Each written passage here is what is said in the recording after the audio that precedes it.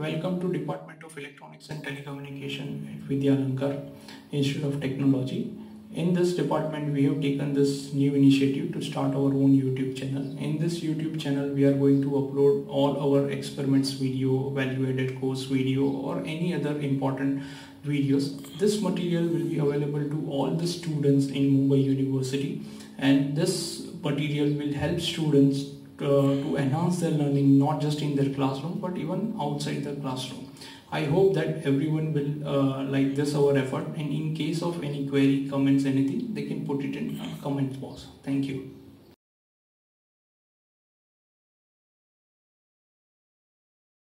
Today's experiment is based on Schmitt-Trigger.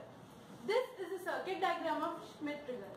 Here we are using IC 741 as an operational amplifier.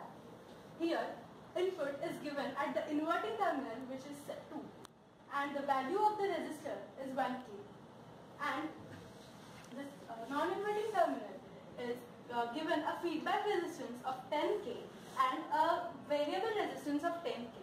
Here it acts as a voltage divider.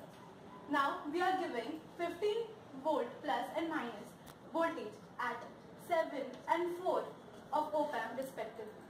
The output is taken at the 6th point. Now, as we know, a signal is a sine wave. Now, this is upper threshold point and this is the lower threshold point. Now, what happens is, if the voltage goes above this point, then it goes down and it continues till it reaches lower threshold point. If this goes further below the lower threshold point, then the voltage goes up, because we know that if input is negative, then even if the input is slightly positive, the output will be negative. And here, because of the non-inverting feedback, we are getting an amplified negative input. As a result, this wave occurs and we get a square wave. That's all for the implementation. Now, so this is the breadboard implementation of Schmitt-Trigger. Now here you can see we are using IC 741. We have already learnt about this in our previous practicals. Now as you can see, input is 1K, which is given to negative terminal, that is the second terminal. This is 1K, and 10K resistors is connected between third terminal and the output, which is 6th terminal.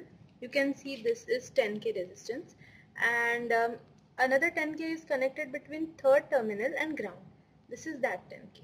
We are giving plus 15 and minus 15 volt at we are giving plus 15 at 7th and minus 15 at 4th pin of IC, and we are giving input at this point at this terminal of the resistor, and we are getting the output at the 6th point of the IC. That's it for Schmitt-Trigger. Now let's see its implementation. This is the function generator. I have already set it for 1 kHz and 15 volt peak to peak. These are the dual power supply.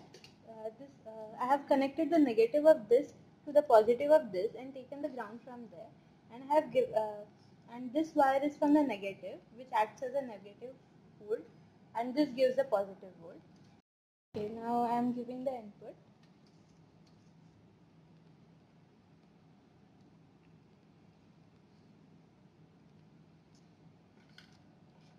This probe is used for the first channel. I am connecting the positive to the input and negative to the ground.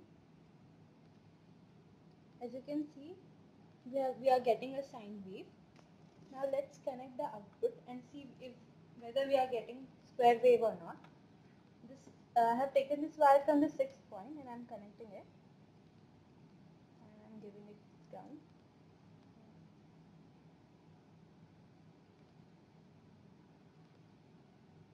As you can see, we are getting square wave. This is the output of Schmitt-Trigger. Yellow here is the input and blue here is the output.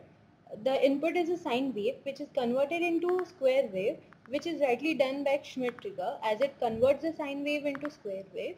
Here we can also see the upper trigger point and the lower trigger point. That's all for the Schmitt-Trigger. Thank you for watching.